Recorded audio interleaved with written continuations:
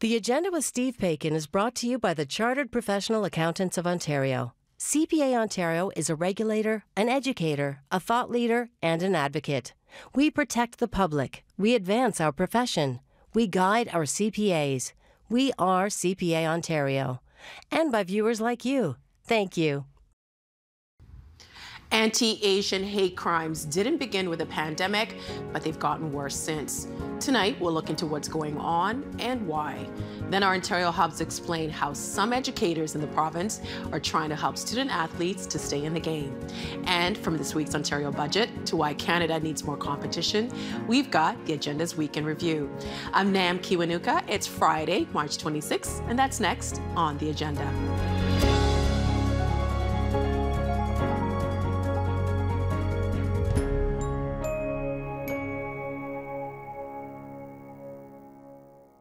From verbal and physical attacks to blaming and shaming, hate crimes and racist slurs directed at people of Asian descent have been on the rise in this country since the pandemic began. But it's just highlighted a long-standing problem that advocates say must now finally be confronted. With us for more in Edmonton, Alberta, Gina Wong, registered psychologist and a professor at Athabasca University in Alberta. And here in Ontario's capital city, Avi Go, clinic director of the Chinese and Southeast Asian Legal Clinic. Hello, welcome to you both. Hi, Nam. Hi. Thank you for having me. Thank you both for being here. Before we start our discussion, I wanted to take a look at findings from a report that was compiled with data from incidents that were reported to the websites covidracism.ca and eliminate.org. Sheldon, could you please bring up the numbers for us? The report found that there have been 1,150 racist attacks across Canada against Asian people. 84% were against people of East Asian descent. 40% of these attacks took place here in Ontario. 73% were verbal harassment. 11% involved physical contact. 10% involved coughing or spitting, which of course is even worse now during the pandemic when we're facing a virus that spreads through droplets. The majority of these attacks occurred in public spaces outside. And in second place, the incidents took place most in food sector locations like grocery stores and restaurants. Avi, you know, when you hear those numbers and you hear about some of these incidences that have happened to other people, what goes through your mind? First of all, the report was compiled by our clinic along with the Chinese Canadian National Council for Social Justice and CCNC Toronto, as well as Project 1907. And we have been collecting these data since last year. But I have to say that, you know, it doesn't surprise me because even before the pandemic was declared, you know, we have been calling on officials and government representatives to pay special attention to the possible rise of anti-Asian racism. As soon as the first case arrived in Canada, we already start to see incidents of hate and racism online, as well as Chinese restaurants and businesses being targeted. And that was back in January 2020. So, you know, nobody should be surprised by the incidents. But I think the number is still quite alarming, the fact that we have, you know, over 1,100 and 500 of those happened this year in 2021. You know, I don't want to put words in your mouth, but I get a sense of frustration because this has been happening from the very beginning. Is that correct? Yes, for sure. It has been happening since January, and even back in January 2020, there were over 10,000 parents who petitioned the York Region School Board, trying to convince the school board not to allow students who recently came back from China to attend school, even though at that time we only had like one case. And since then, of course, we know that most of the travel cases have nothing to do with China. Most of these cases come from US and Europe. But still, Chinese Canadians and other East Asian Canadians are still being targeted and blamed for the virus. Dr. Wong? I just wanted to add, what's interesting about the figures is that the U.S. has reported 3,795 cases of reported hate and racism against Asian and Pacific Islanders. And when we look at the population, Canada has 17.7 Asian Canadians, while the U.S. population has about 5.6. So Canada actually has 3 times the population of Asians. And so when we look at those statistics, it sounds like, close to 4,000 is more than that. But when you look at the proportions, there is more inflated hate and racism against Canadians. Are you surprised? I don't know, shocked, surprised, not. It's a complexity of feelings, and in some ways not, given what's happening and has happened with some of our elected officials. And in some ways, of course, that part of me that just can't believe this is happening is still quite shocked. What about you, Avi? Well, I don't think anyone should be surprised. Canada has a very long history of anti-Asian racism. For instance, 67 years of legislated racism against Chinese in the form of Chinese head tax and Exclusion Act. And other Asian communities have also been targeted by racist policies in Canada. And we also had the experience from 2003 during the SARS crisis. Once again, during that time, Chinese Canadian community was blamed for bringing SARS to Canada. I think what's happening this time is that partly because of social media, but also partly because of the declaration of the pandemic, the level and extent of hate and racism is far worse than what we saw in 2003. This might sound like a silly question, but when we talk about hate crimes, I think when we talk about specific groups, like if we talk about the Jewish community or the Black community, we can identify what identifies as a hate crime. When it comes to the anti-Asian racism, how do you identify anti-Asian hate crimes? Dr. Wong? Well, there's a spectrum involved. So from incivility, so acts of being shunned, racial slurs, the way that people look at us or jump back when they see us, those are all acts of racism. And to the other end of the continuum, which of course is the violence, the aggression, the attacks, the murders. So there's a wide range of what qualifies as racist acts. Some people might say that being shunned isn't a hate crime. Avi, how would you identify anti-Asian hate crimes? So if we're talking about hate crimes in particular, then I would say that any act of physical violence, and that would include coughing and spitting, which is motivated by hate as a result of the perpetrator's view about a certain group of people because of their race, that would qualify as a hate crime. So if someone spit at me because I'm Chinese, I would define that as a hate crime or hate motivated crime.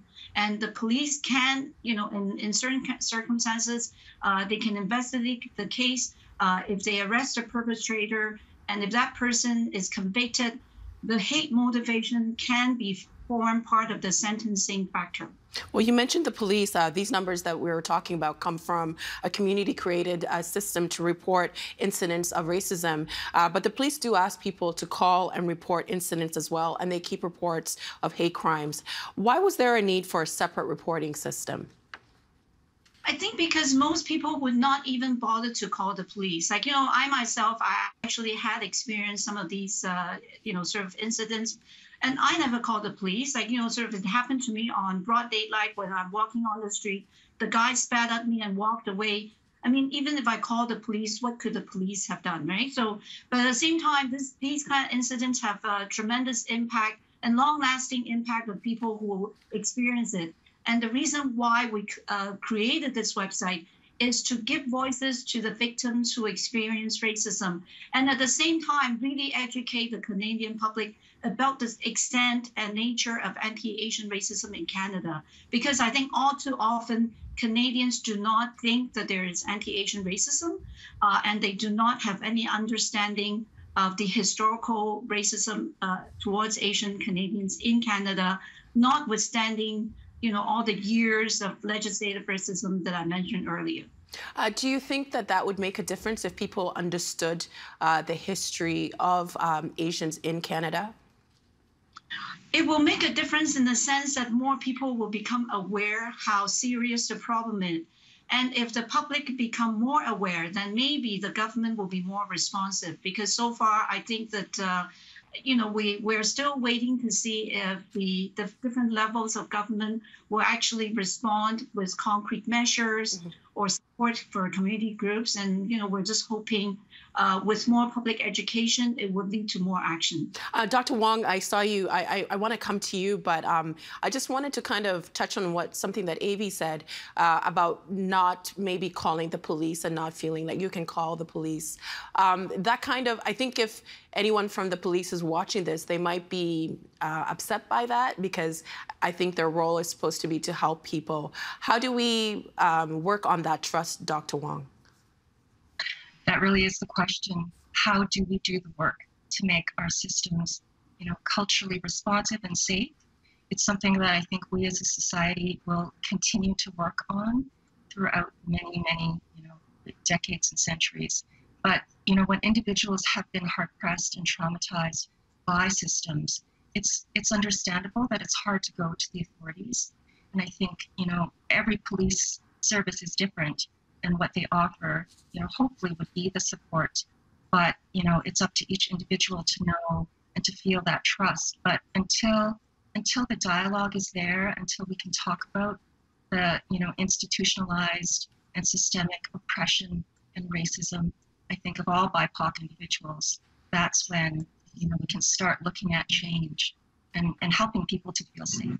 Because, this past year has been a year that's left a lot of people very stressed out.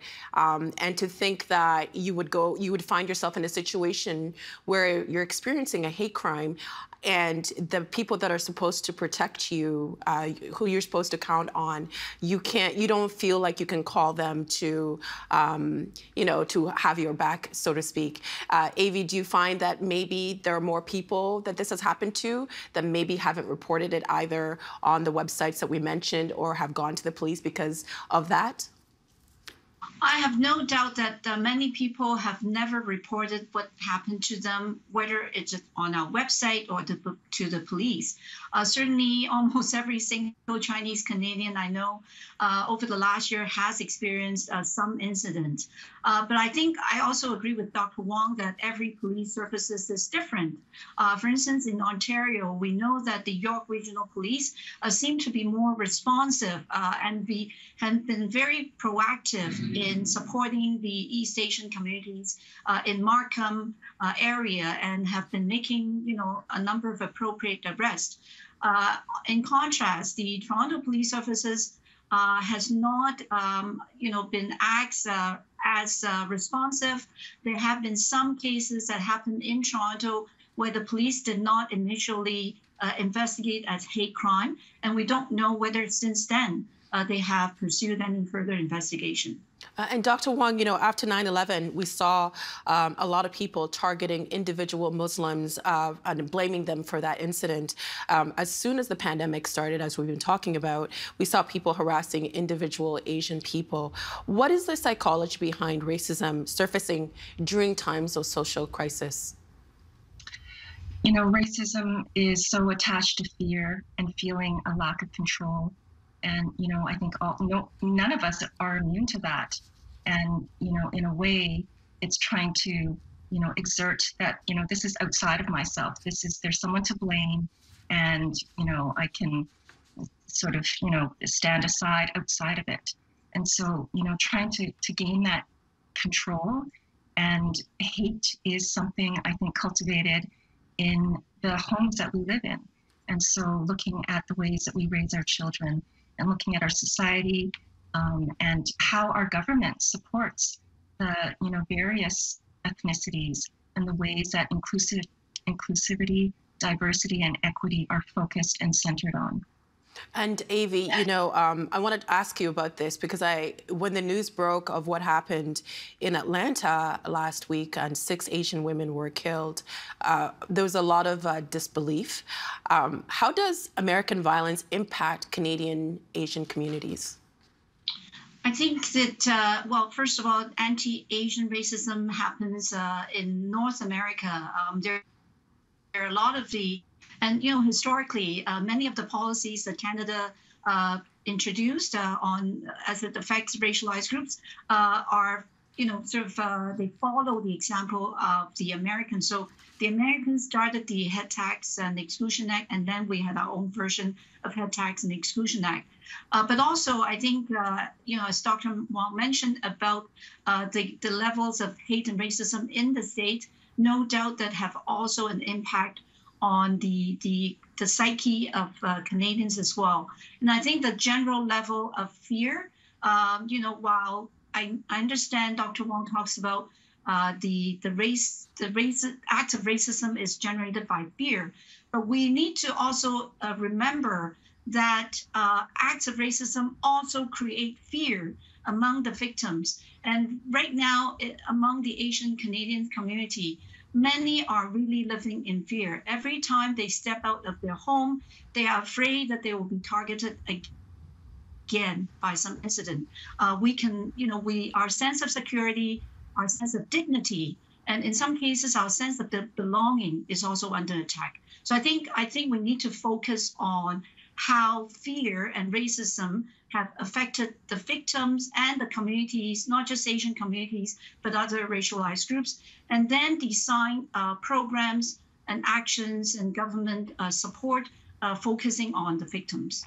Well, I think we mentioned social media a little bit at the beginning of the discussion, and we've seen politicians, most notably the former President Trump, blaming China for the coronavirus pandemic. How does that influence Canadians, Dr. Wong? I think hearing racist tropes like the China virus and the Kung Flu virus from an elected official and leader like Trump makes a huge statement. When, I remember watching May of last year when he was talking to the reporter Jiang, who asked him a question about why he was focusing on the United States having the best testing facilities. And he told her, ask China. And then he framed her question and why he responded that way, that it was a nasty question. And then he shut down the press conference. And I watched that as an Asian woman, watching how Jiang was silenced, and then he, discontinued the whole press conference, was appalling. And it was silencing, and it was modeling, a stamp of approval, this normalization that you can ask China, blame China. And that type of rhetoric is so damaging and has had long-standing, and I think for even longer, consequences on Asian individuals. There's been some people, Avi, that have, defended President Trump's use of that phrase. Why is that inaccurate? Because they say that the virus originated in China. We don't know, and even assuming for a second that the virus originated in China, calling it Chinese virus or Wuhan virus have an impact on labeling and blaming the entire race. The race of being like Chinese Canadians or Chinese Americans, blaming us, the individuals, for the virus. And also, I think that the modeling of impact, it gives license to people who already harbor racist views about Chinese Canadians to go about doing the attacks that we've seen over the last year. And don't forget that we have our own version of blaming and shaming in Canada as well. One of our MPs, Derek Sloan, when he was running for the leadership race for the Conservative Party, he openly questioned the loyalty of Dr. Theresa Tam, calling her as, working for China as opposed to Canada. And, these are all very inappropriate, and I would argue racist comments as well. Do you think that it helped that he was kicked out of the party? Was that a stand?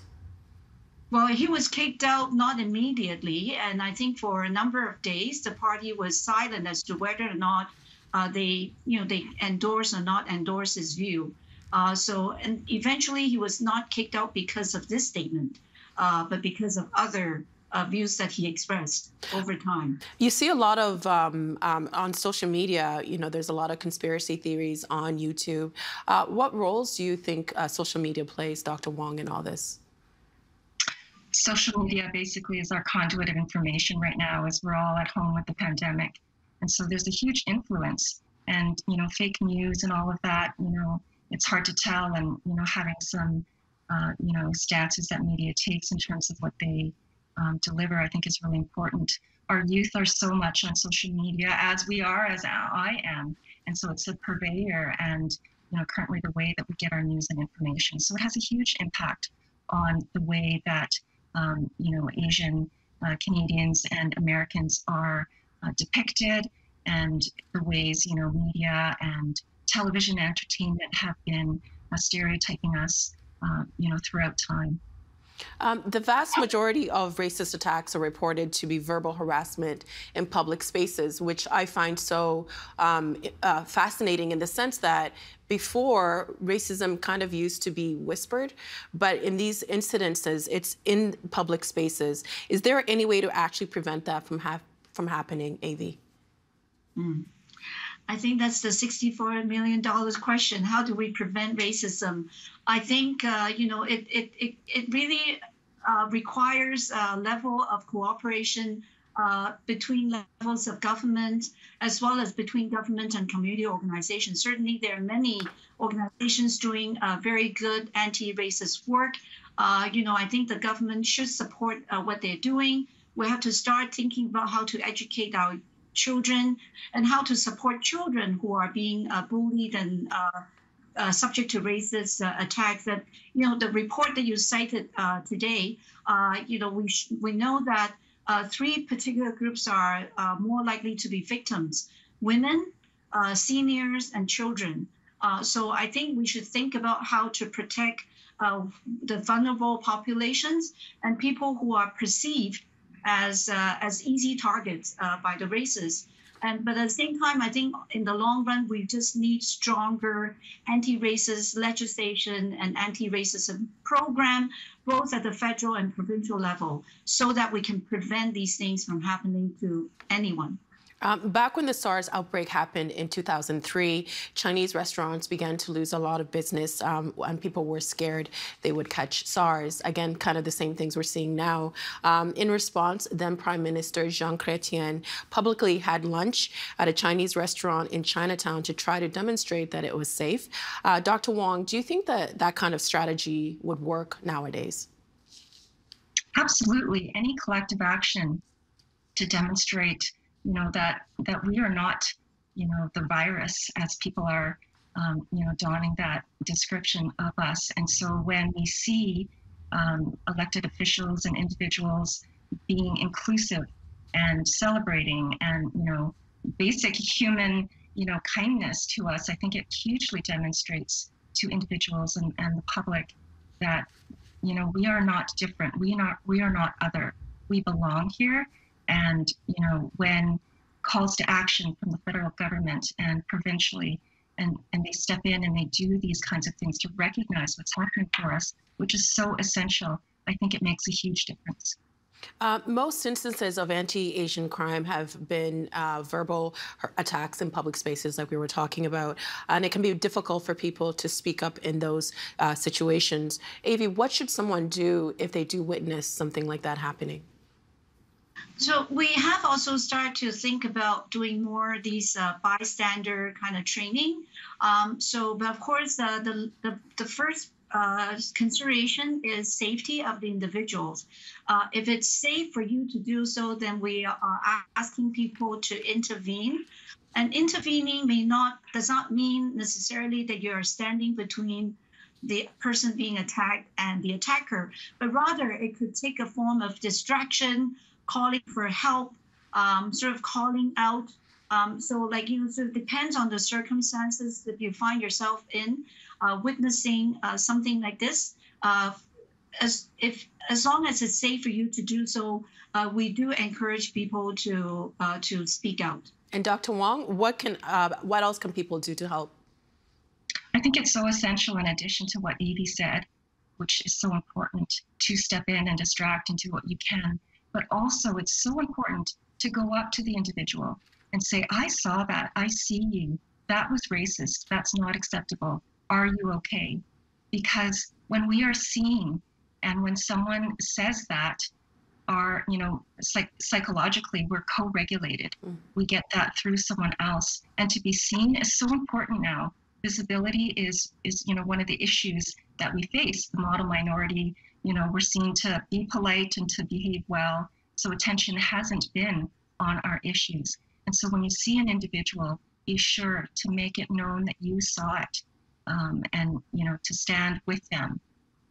Otherwise, there's a sentiment that you're standing against them. And you have a campaign called the Gold Ribbon Campaign. What is that? Yes, I'm the proud ambassador of the Asian Gold Ribbon Campaign. And what that is a campaign to raise and continue sustained understanding about the psychological impact of the historical racism, as well as this current, swelling of anti-Asian hate and racism in North America and around the globe. We're in a state of emergency.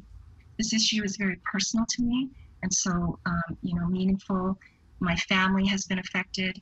There's also that aspect of visibility with this campaign. And so, not staying quiet, as well. And additionally, with the intersectionality, also women and Canadians, we are polite. We are not supposed to ruffle feathers. And this campaign is about being seen and being heard and to make waves. So to wear yellow ribbons on May 13th, to demonstrate and to reclaim the color yellow. We were called the yellow peril in the 19th century. And so, taking that yellow gold color, celebrating it, wearing it, to give us back that visibility. And lastly, I just want to say this campaign is going to involve youth.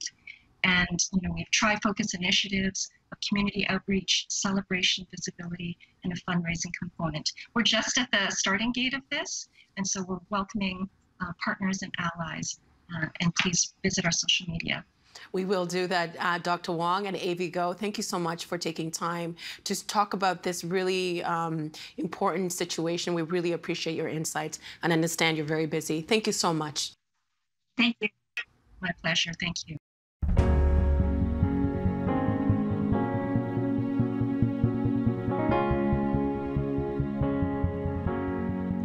School for most kids during this pandemic has meant few extracurriculars and very little sport. But two Ontario educators are trying to make sure that it's not a write-off year for young athletes, but instead a redshirt year.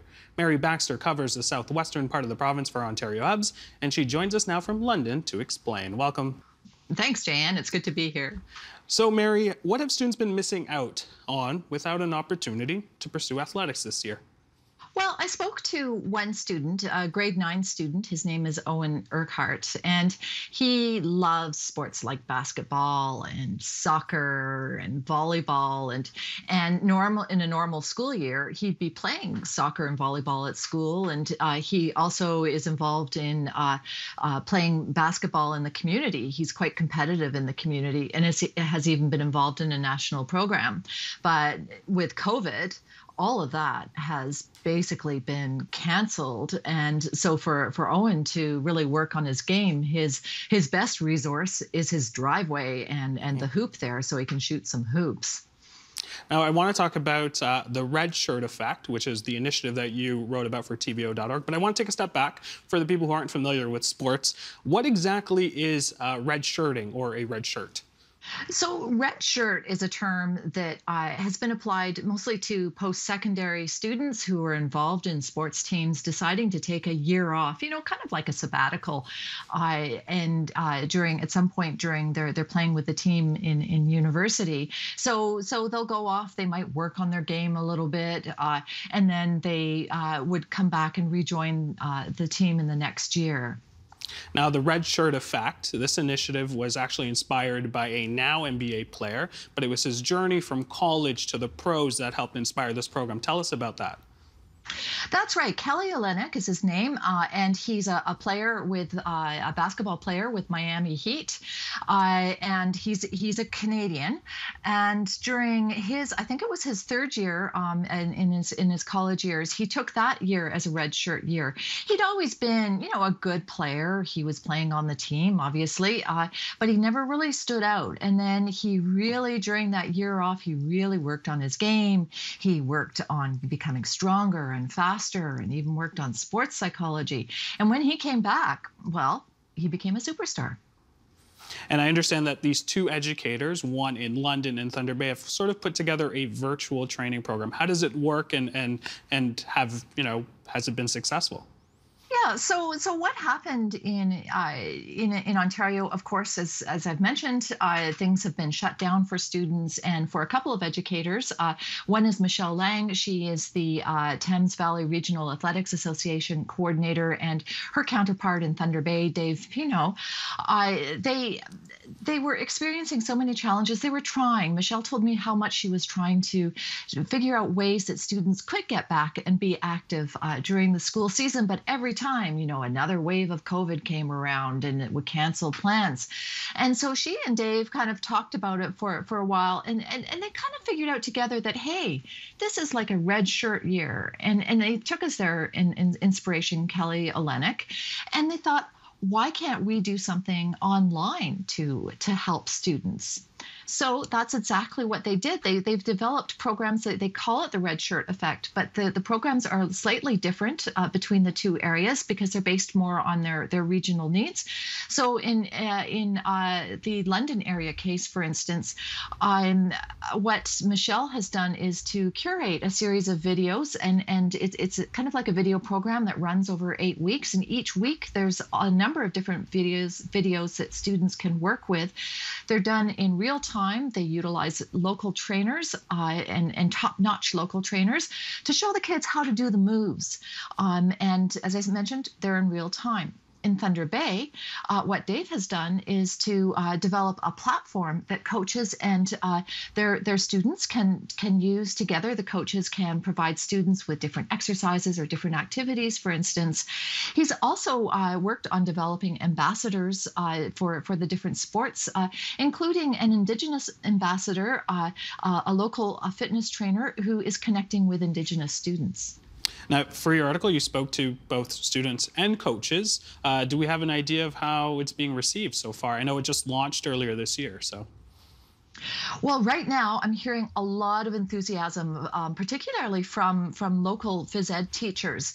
One of the reasons being is that because of COVID, it's become very difficult to teach physical education, especially when half of your class is at home, and the way that classes are being delivered has changed slightly to help with creating physical distancing, and so they're concerned about safety of kids, of course, when they're working from home. The video series that Michelle developed means that the kids have access to a good series that can help them progress. It's at different levels. There's been some concerns also though about delivering online, because there's that whole lack of ability to build team skills, of course, because you're working individually. But most experts that I talked to have mentioned, that's given the extraordinary circumstances we're in, that's understandable. Mary, I actually want to pull up a clip from one of the co-founders, David Pino, discussing the benefits of the program and potentially the future. Let's have a clip. Hey, you know what, maybe we can engage students this way, and then, oh my gosh, this opens up a whole door to students who, maybe we haven't reached out to and done a good job of serving. So, I think, in some respects, the hardship has forced us to look within and look for some creative ideas. And I'm really excited about not only what this project can mean in the short term, but now I think it gives an opportunity for us to continue to serve more students. But also, once the season ends for a particular student, it doesn't mean we don't, we have to cease having contact in terms of developing their skill set. All right, Mary, well, we heard from David Pino talking about the potential future of this program. What do you see as the benefits of a program like this beyond the pandemic? I think Dave talks about one of the advantages, which is that teams and their coaches can work past the season to build skills. But another really valuable advantage of a program like this is that it will help to reach underserved populations. So, for instance, there's lots of kids out there that are interested in a sport, but they can't join a team for some reason. So how do they learn how to hone their skills for that sport or to find out more? So that's what a program like this can do. Mary Baxter, I want to thank you so much for joining us tonight on the show. That's Mary Baxter, Southwestern Ontario Hub's journalist.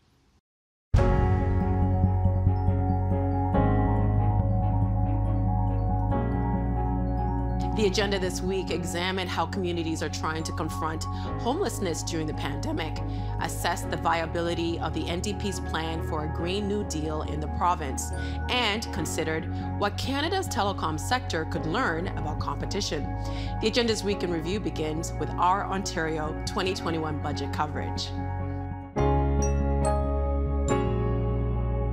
You've been very lucky this past year, borrowing, money at 1.6% on average, which is just historically, historically low rates.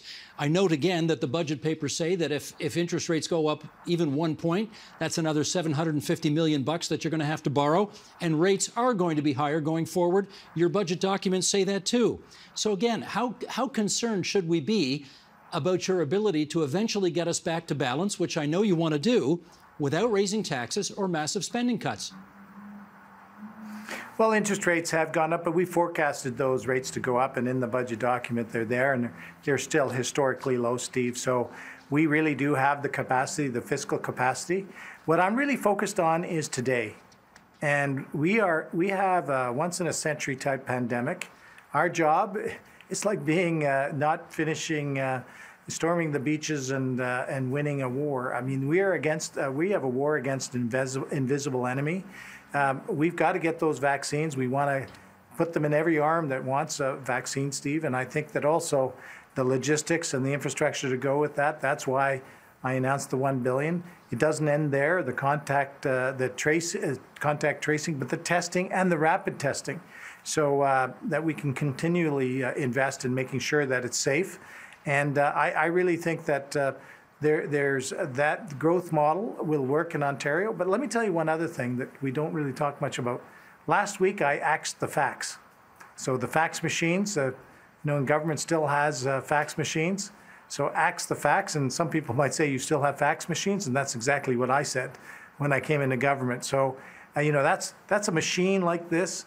You got to put some paper in it. That's the way it works for those who are too young to remember.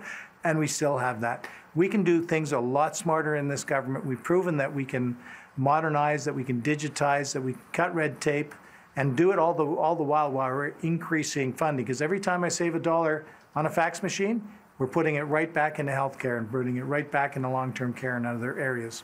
I know you don't mean to suggest this, but the smart aleck in me wants to come back with this question anyway. You're not going to get rid of a $33 billion deficit by getting rid of fax machines, right? There's got to be more to it there's got to be a lot more to it than that. Well, absolutely, and that's true. It's very symbolic, and it's in part to signal that we got to change the culture of government. So we have all these digital tools, and people want services and programs when they want it, where they want it. And so let me give you a couple examples. Our Ontario Small Business Grant Program, that's already helped over 100,000 small businesses in Ontario. That we've given them a grant between $10,000 and $20,000. Many have told me that's the difference between keeping the lights on and turning them off. We did that all through one simple website. You can go one simple portal, not a lot of people, just through a website. You could also apply for some of the other programs we already had. We made it simple and easy.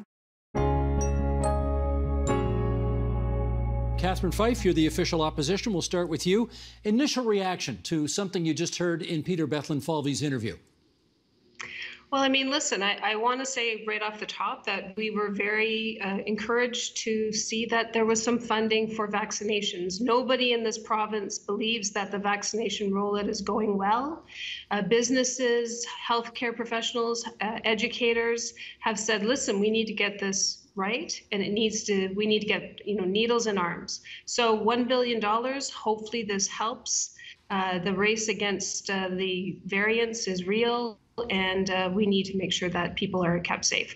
That said, we would have seen some very strategic investment in keeping people safe that the minister just referenced. For many days now, many months, actually, we've been fighting for paid sick days. And listen, Steve, if people are still going to work sick in Brampton and Peel and Mississauga and KW, then we're not going to get through this third wave. First of all, I think the whole budget is a swing and a miss, because this was an opportunity to focus on the things that will set Ontario's up for a strong recovery. You know, we first have to deal with the crisis in the pandemic. I agree that the minister says that's the job right now. But once we have everyone vaccinated, we have to look at the economic recovery. And there are key priorities that Ontario families have: investments in education, making sure we don't leave anyone behind, that we close those learning gaps that have occurred because students have been out for a year of disrupted learning. We also, we know that women and racialized groups have been the hardest hit for the pandemic. And where is the specificity in this budget to address those concerns that are obvious? You know, so the missed opportunity is that we could have made a generational investment in childcare. We could have recognized the climate change crisis and made this a recovery that is a green recovery. There are so many aspects to this budget that was very obvious. Yeah, I just think the government is blind to the reality Ontarians are facing. To think that they've cut $4.8 billion in the next fiscal year at a time when we're going into the third wave of COVID, we're dealing with the fallout from the pandemic. It appears to me that the finance minister left a few chapters of his budget at the printers. They mentioned the climate crisis twice, homelessness twice. Let's face it, Steve, people need support to get through this pandemic, and they're going to need support for economic recovery. We know people need support for mental health. The government doesn't even meet its own annualized projected spending for that. They've cut public education by $790 million next year. They have not put forward a plan for economic recovery that aligns with addressing the climate crisis. And finally, they're not addressing and putting the money we need to into things like supportive housing and other ways of addressing the housing affordability crisis across the province. Tony, start us off. How bad has COVID-19 been for your business? It's been absolutely catastrophic, not just business-wise, but personally. What's happened for us is our numbers are so far down, it's crazy. What's worse, more than our numbers being down, is what the Ontario government has done to really ruin the importance of being a hairstylist or a spa technician in Thunder Bay. We are only 4 different businesses that are still closed in the gray zone. So many of my friends and I, we walk around and think, we're almost better off dead than we are alive. We're worth more dead than we are alive, like the movie It's a Wonderful Life. It's sad. My numbers are so far down. I'm down over $70,000 just in the first 3 months of this year. We've only been open for 2 weeks. And what the government proposed today with the new budget of an additional $10,000 to $20,000 doesn't even scrape the surface. It's not going to help us at all. That's not even close to what we were thinking was going to happen. Okay, Tony, thank you for setting the scene. We'll obviously follow up and find more details as we go along. Michael, how about you? What's your story? I can echo a lot of what Tony just said. I own Ottawa Special Events. We are an event rental company, so we rent stages and sound and lighting, pipe and drape, tables, chairs. And, with the crushing numbers of public gatherings, it's really hard for us to operate. In 2020, we were down 97%, which equates to over $3 million. And we unfortunately had to lay off our entire staff of 22 people last March. And except for some piecemeal stuff here and there, we haven't been able to bring anybody back yet. If you're down 97%, how are you even alive at all? It's a great question. We've been able to negotiate with some of the creditors along the way. And at the same time, too, we've had the odd thing come in. Our landlord, at the time when landlords perhaps weren't being as favorable to small business as others, ours was incredible. Ours said they were right there with us. And so, we've worked really hard to get the little amount of business to cover our operating costs. Gotcha. Ginger, how about you? What's COVID done to your 2 establishments? Well, off the hook, we purchased March 9th of 2020. You're kidding. No, so it was devastating right off the hop for us. That graphic you threw up at the beginning is a painful reminder of how much trouble we're actually in. And some of those permanently closed businesses are some of my friends, you know, in the business. And what was announced today it's pathetic. The word is pathetic, eh? Yep. We didn't even get the grant that they were talking about at Off the Hook because we own the second business and we're considered an enterprise. So we're only going to get support for one of our restaurants and not the other. It's like saying you have a house and a cottage and now you're a real estate mogul. Lorraine, start us off, if you would. What has COVID-19 done to the homelessness issue that you were already dealing with? I think COVID has actually shone a light on the shadows where our governments and policies have tried to hide homeless people. It's been clear during the pandemic that resources were hardly sufficient before the pandemic, and now this pandemic has really shown that these gaps have just been exacerbated. I think COVID comes at a time when the homelessness reality was in a state of emergency, as is the poison drug reality. So now we're living in this reality of like the triple threat of pandemics, and people are literally dying just trying to get housing somewhere. Nadine, do you notice that there is more homelessness and harder to serve homeless people because of this pandemic? Yes, there is. And because of the pandemic, I guess there's more help for the people. They put them up in hotels and everything like that. And I guess you appreciate the fact that the governments have been prepared to do something on that. Yes, I am. Very much. But I presume there's going to be a time when putting up homeless people in hotels is no longer going to be an option. What then? That's why they need to come up with more tiny homes community, like what Rondell did, and that will help. Tell me what you mean when you say tiny homes. I heard you say that before, and I should have followed up then, but I'm going to follow up now. Well, at where I am at the Lot 42, a better 10 City, it's a tiny home community with tiny homes. We have 26 homes here at the moment. And what's a tiny home? It's an 8x10. It's kind of like a shed, but it's a tiny home, and that is what we're doing here to house the homeless people. How many square feet would it be? It's about 8x10. So you're not kidding. It's tiny. And I live in one of them. Does it get the job done, though? Yes, it does. It keeps you warm. It's just a safe place for you to be in. And you have your own key, and it's like it's home. Okay. Reverend Dunn, how about you? Talk to us about whether or not COVID has made homelessness in southwestern Ontario look and feel different. Well, I'll echo the statements made out of Toronto. What's happened is that I think all levels of government they knew about homelessness, but now it's much more prevalent. There's a light been shone on it, or the veil's been lifted, as it were. At one point during the first shutdown here in Windsor, Essex, we were the only kind of game in town in terms of, it was like a little bit of I was expecting tumbleweeds to go through past my window here. People experiencing homelessness really had nowhere to go outside of a couple of shelters here locally. So I think and I hope that we've learned some things from this, that it doesn't go away when we deem that the pandemic has been tackled, and I hope that we'll be able to say that someday. Things like tiny homes, for example, in Kitchener-Waterloo. I think everyone's been looking at that project. It takes political will. It takes government to say, okay, we know about zoning bylaws, but we're gonna help push these things through because they're necessary. We've been trying to build a new facility for the last couple of years. It's very difficult, and I think that this pandemic has opened up the eyes of people who say, look, there's a lot more homelessness, either hidden or visual, than we first anticipated. I'm not going to assume that everybody has heard about it, so let's go through a bit of a point form here with some of the highlights of this plan. And Sheldon, I'll ask you if you would to bring the graphics up, and let's go through it point by point.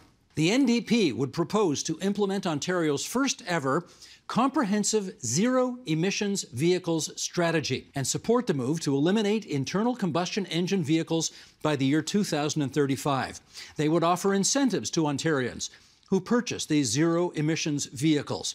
They would give $600 for households to install EV charging stations at homes and require new homes to have vehicle charging capacity.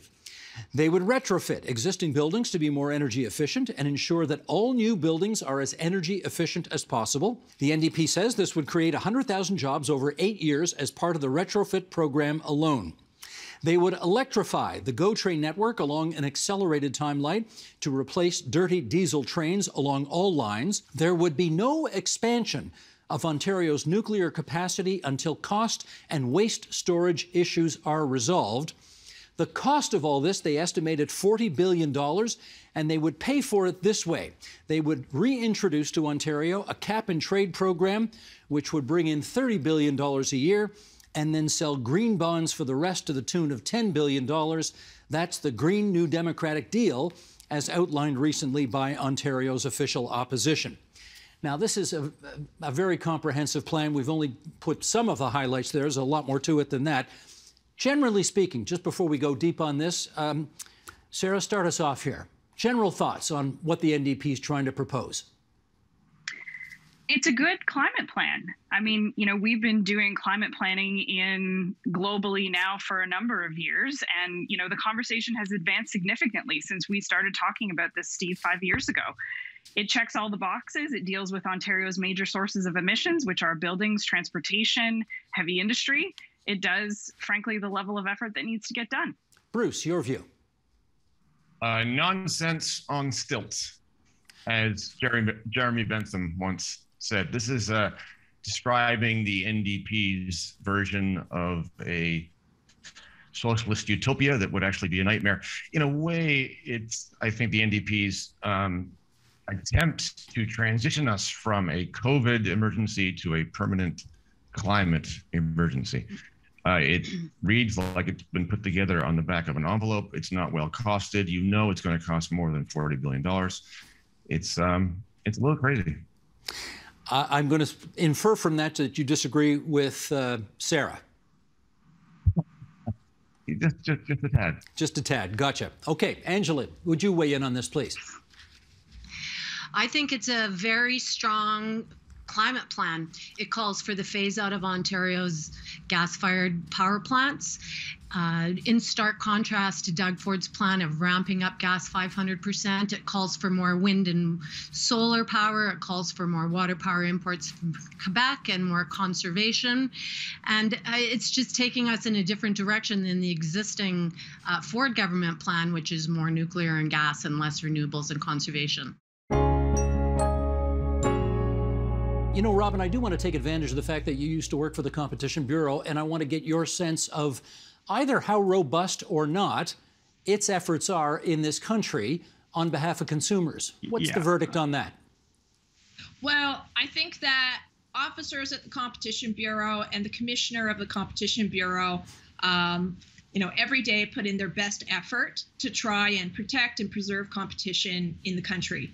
I think a huge barrier that they face is our legislation. I think the efficiencies defense is just one example of how the Competition Bureau lacks the legislative tools it needs in order to protect competition. And I think we're increasingly out of step with competition legislations in other countries. I mean, back to the efficiencies defense to kind of harp on this.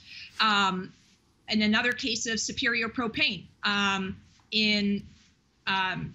sometime in 2013, Superior Propane attempted to acquire another company that dealt with industrial chemicals. The deal was approved in Canada, but it was also reviewable in the United States. And when it was reviewed by the Federal Trade Commission in the US, it was challenged. And that just demonstrates how our law compares to the United States and how in a lot of ways it's stronger than what we have here. And that's actually not saying a whole lot, because there is increasingly awareness by economic scholars in the US that their competition approach is actually not as strong as it needs to be in order to promote competition. And the Washington Center for Equitable Growth has recently put together a database of about 150 economics papers. And a lot of these papers show empirical evidence that the lax competition enforcement approach of authorities in the US has led to higher prices and less competition. One paper that I find very compelling is a 2016 study that looks at mergers and acquisitions in the manufacturing sector. And the study shows that, in fact, most mergers lead to higher prices, which is kind of mind-boggling if you think that America has a system for preventing mergers that increase prices. And if we know that Canada's system, especially when it comes to mergers, is more lax than America's, then, I mean, for sure we have a problem. So I think, you know, the core issue here is Canada's legislation and the need to modernize it, especially in this new digital era where competition issues are becoming more and more complex. That's just some of what we covered this week on The Agenda. For more, including the full conversations, you can visit our website, tvo.org, our YouTube channel at youtube.com/theagenda, or our Twitter feed, twitter.com/theagenda. And that's it for this Friday, March 26, 2021. Next week, we'll assess the idea of vaccine passports, consider Canada's relationship with China, and we'll have another installment of our joint TVO Toronto Star initiative, The Democracy Agenda. I'm Nam Kiwanuka. Thank you for watching TVO and for joining us online at tvo.org. Have a great weekend, and Steve will see you on Monday. The Agenda with Steve Paikin is brought to you by the Chartered Professional Accountants of Ontario. CPA Ontario is a regulator, an educator, a thought leader, and an advocate. We protect the public. We advance our profession. We guide our CPAs. We are CPA Ontario. Ontario Hubs are made possible by the Barry and Laurie Green Family Charitable Trust and Goldie Feldman. And by viewers like you. Thank you.